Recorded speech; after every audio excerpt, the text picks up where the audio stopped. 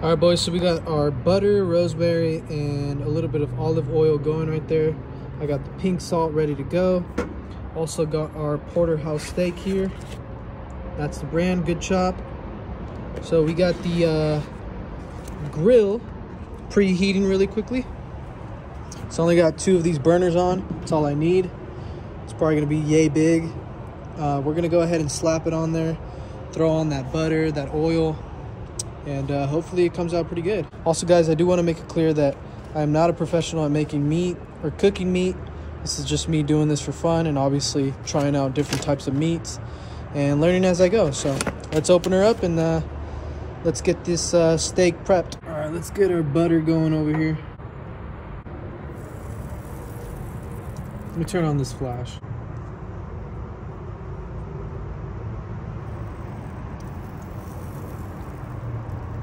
Golly, that looks delicious.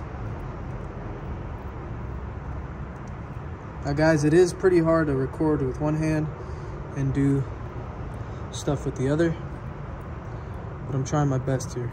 So we're just gonna go ahead and just coat it nice and easy. We're gonna put a nice layer of salt, sea salt to be exact. There you go. That looks pretty good. Get the edges.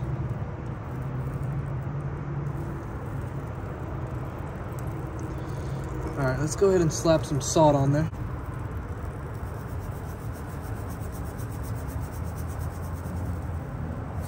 Nice thick layer. Now let's go ahead and flip this over and repeat it on the other side. So get some of that butter with that rosemary. Oh, get in that crack right there.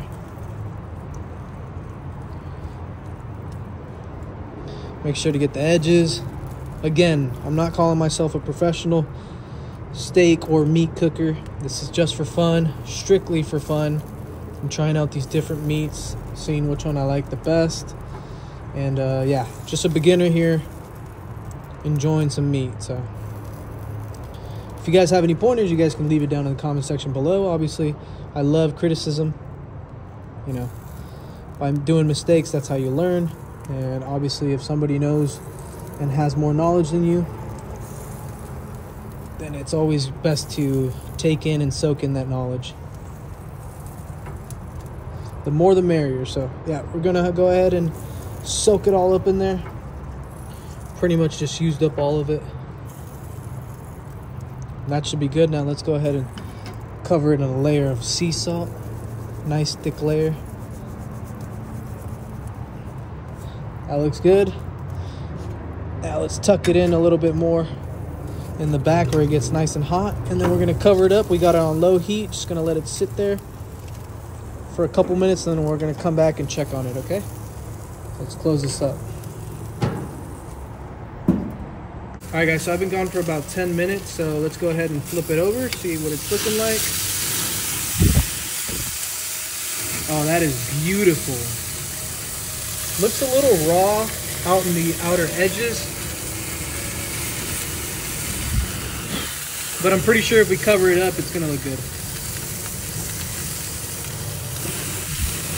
All right, so that looks pretty damn good. We're gonna come back in about 10 minutes and check on it again. As for the outer edges looking a little raw, I think by closing it, it should fix our problem. All right, guys, so it should be almost done. I'm gonna let it sit for a few more minutes, but it looks pretty good.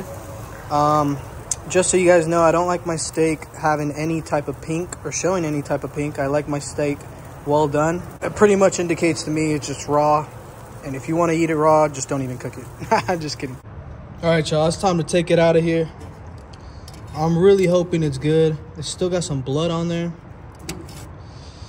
I think I'm just gonna cut it open a little bit just to double check that it's okay. If it's not okay, I'm gonna put it back in the grill.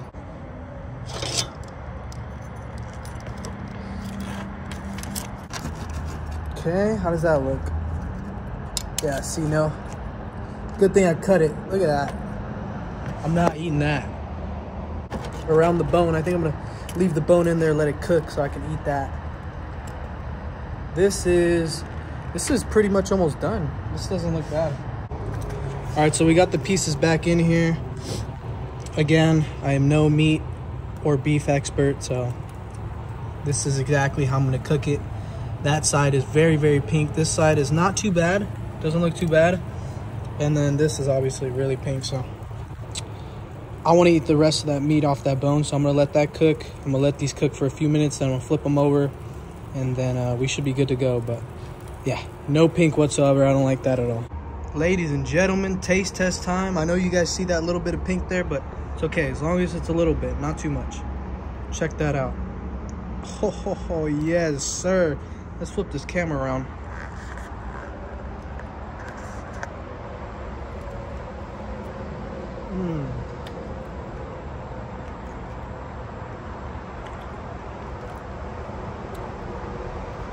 So tender.